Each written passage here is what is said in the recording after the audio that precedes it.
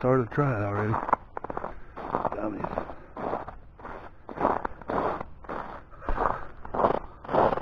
Deer track down here.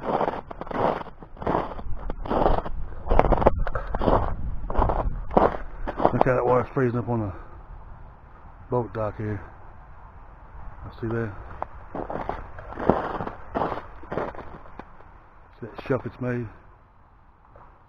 Not getting out there.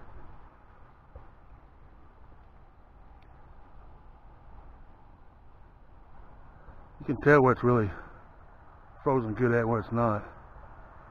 Out that way, you see it's kind of thin still a little bit. I said it'll be ice fishing this here in a few weeks. I've already seen a truck down here drive on it, but he didn't go far, man, I'll tell you that. That's a few weeks back.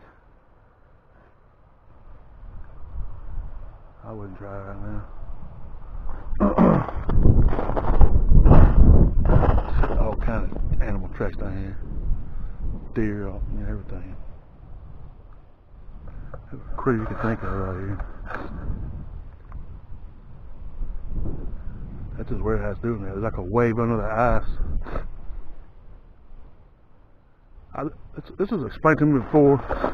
Something about this kind of wave under the ice out there when it freezes up. And this right here, the shelf you see. It's like when it comes in toward the land, you know, whatever. It'll freeze like that. You see the boat dock starts up here. Yeah, right there. Yeah. This lake here we live on is about, they say it's about 68 foot deep out there in the deepest part of it. Pretty good lake.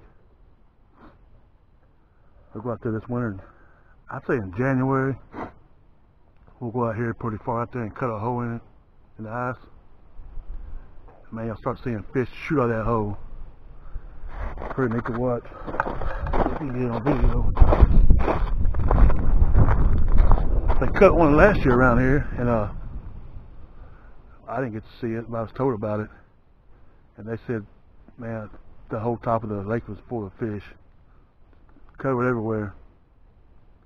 It's going to flop into the top, I guess, for oxygen or something. Whatever the deal is with it. I'm going to be filming this lake a lot this winter. As it progresses, you know, and people got here, we ice fish and drill on it and drive on it and all that. You'll see 10, 20 cars out here at a time and stuff like that. I thought I'd share it with y'all though. Getting the time of year.